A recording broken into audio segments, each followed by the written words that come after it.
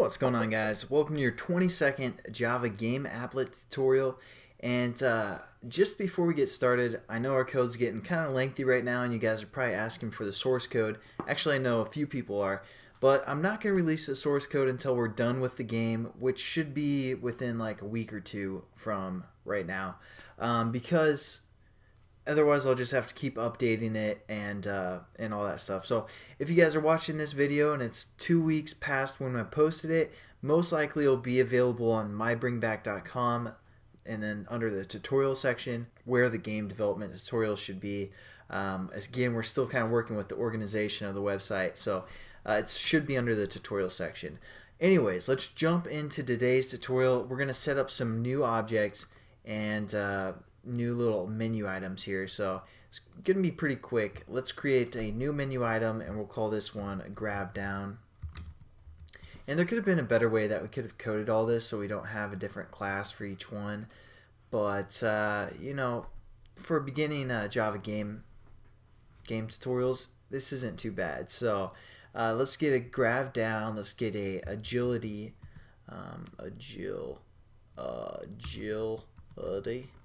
agility. Oh man, we're just gonna go with abbreviation. I don't even know if that's the right abbreviation. Agil up and agil down as well. So we'll create a new class, agil down. Alright, so we have a few other items we can set up. Let's go to our gravity up that we already have defined. We're just gonna copy everything and paste it for a gravity down. Go a little bit quick here. And change this obviously to be gravity down instead of gravity up. And the next thing that we have to do, change our constructor to be gravity down. We also want to check before we subtract our gravity, making it easier for the player if our gravity isn't equal to be 0. Because if there's 0 gravity, our ball's never going to come back down. Newton would be all confused. He'd be like, what's up with this apple? It's just not doing anything. That's crazy. So what we're going to do is we're going to say if, say b dot get gravity. Whoops, not get oh man, that's crazy. All right, get gravity. All right, if that is, or we'll say if that's greater than a gravity set at 3, then we will, execute this gravity where we subtract some gravity, make it easier for a player, and we might change these around in the future. So that way if we have a gravity, if it's greater than 3, we're going to subtract it. And then we're going to throw in an if statement within our if statement, again saying if b dot gravity is less than 3. And what we're going to do here is just set our gravity to back equal to 3. So the lowest our gravity will get will be a gravity of 3. So we'll say, whoops, b dot set gravity to 3. Alright, so hopefully you guys kind of understood what we did there. All we're doing is within this action perform, we're going to say, hey, is the gravity greater than 3? If it is, then we're going to subtract some gravity. And after we subtract that gravity, is the gravity less than 3? If it is, we're going to be like, okay, we're going to just set the gravity to be 3. So it's never going to be set equal to like 1 or anything like that. And there we go. We have our gravity down item set up. And this is a good item that we want. So we might change this to be green for now. Eventually we're going to get into creating our own graphics, not just these default, crappy graphics that we got going on here. So we have that set up. Let's copy this or whatever, and we'll go into our agility. Oh, and before we get into our agility, we're actually going to have to set up our ball. We're set up a agility object within our ball class. So go into the ball class, and we're just going to set up another private variable, private int agility. That's how you spell it. I knew there was something crazy like that.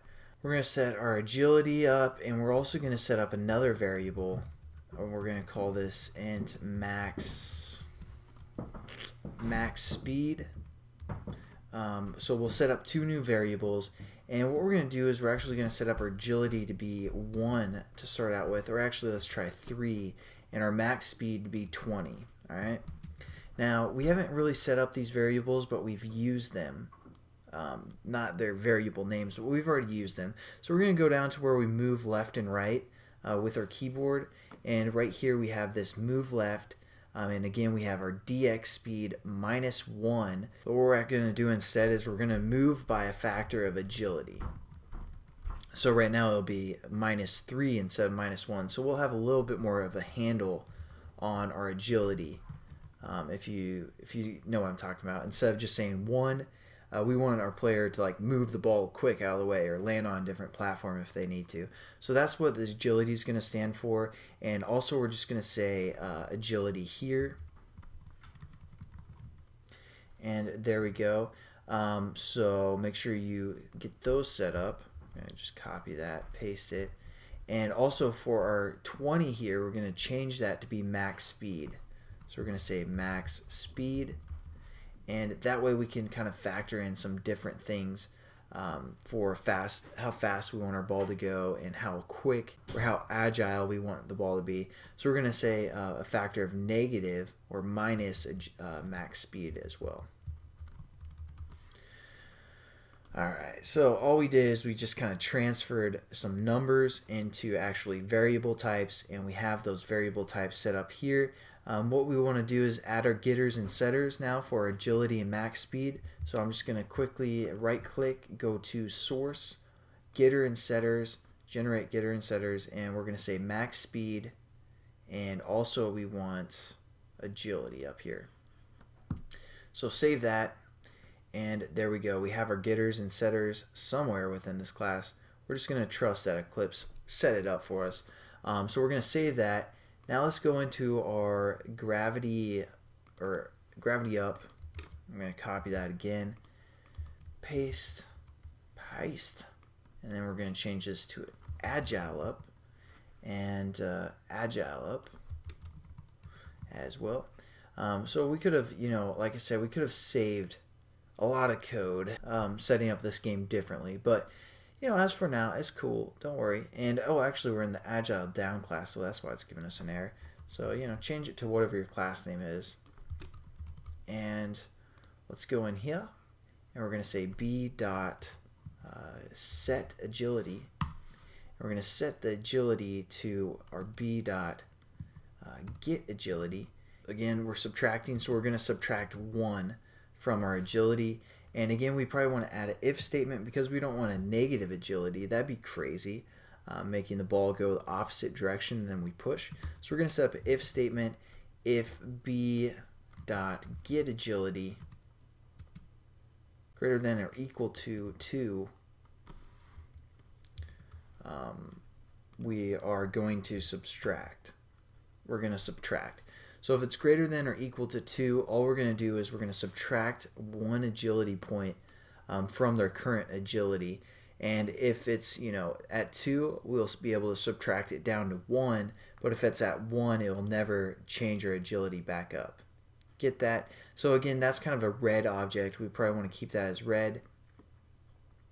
And I'm going to copy all this and go to the agility up here and paste it. And also change, everything. So, that's good to go. And then what we're going to do is we're going to say it changes to a +1 instead of -1. And, we don't even need an if statement because it could go up to as quick as we want. Actually, let's set up an if statement.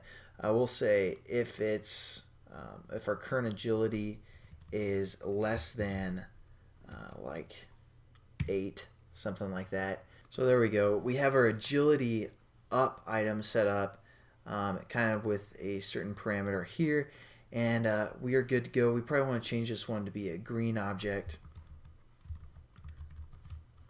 and there we go. So we haven't really incorporated these items yet into our game. We'll get into that in the next tutorial, making a random item appear, but that's kind of how you're going to set up your items for this game in particular. So, there you go.